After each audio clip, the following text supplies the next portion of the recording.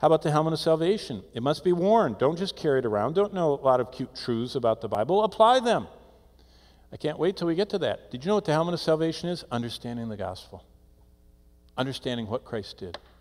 And preaching the gospel to ourselves.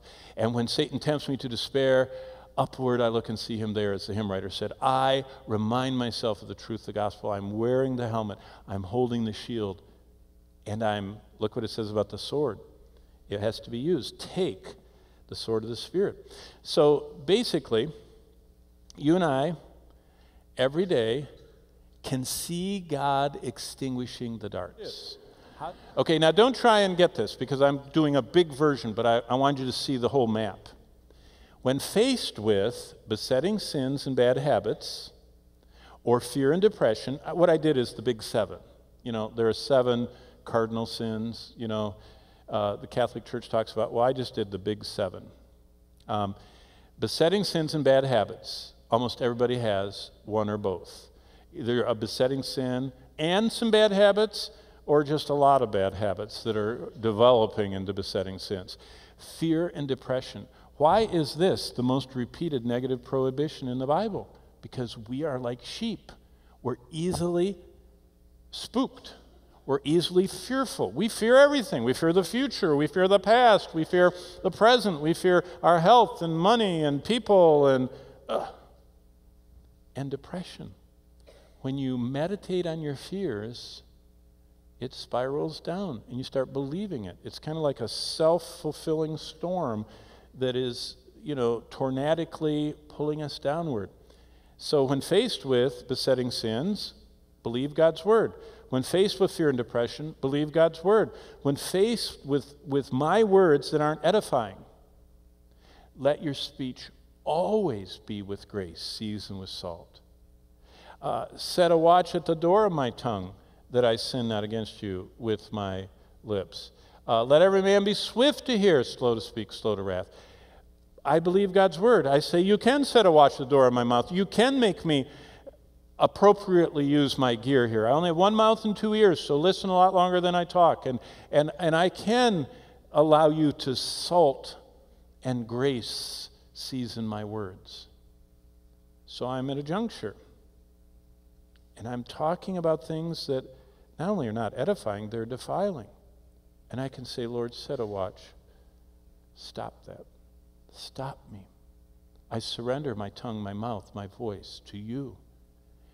Let me hear and speak little. Let me allow your Spirit to energize my words. When faced with the lust of the flesh, all the cravings, they're not all sensual. The Bible has much to say about what we would call spiritual discipline in our lives. There are many lusts, but those cravings, especially the sensual ones, are very dealt with in the Scriptures. The pride of life, this our own way and wanting our own way and wanting to promote ourselves instead of promoting God. Pride is when I'm more concerned about promoting myself than making God great. And we can promote ourselves in any venue, whether it's ministry or the world or sports or the arts or business or life or a family or a marriage. We're constantly hit with these 3. Lust of the flesh, the lust of the eyes, the pride of life. That's what 1 John 2 says are the 3 starters. When you have sourdough, you have the starter and the dough starter in your fridge, and you feed it, and then you use it, and it permeates. These are the starters for all sins. All sin, the starter for them, either they're motivated by the lust of the flesh, our cravings, the pride of life, the centrality of me to my life, or the lust of the eyes, materialistic, finer things. All are sin. When those dominate, when I'm consumed by materialism, consumed by myself, or consumed by my cravings. So when I have the lust of the flesh, I believe God's word. And it always works. Always. To extinguish the dart of the moment. It doesn't extinguish lifetime darts. It extinguishes them as they come. See, God wants us holding his hand, walking through life with him. When the pride of life comes, I don't want to glory in my wisdom or might or possessions, but glory in the Lord. And I want in my life to clothe myself with humility. Colossians 3:12-14 says, humility is kind of like an outfit we wear. And we either choose to put it on or not. And when we put it on, it's reflective.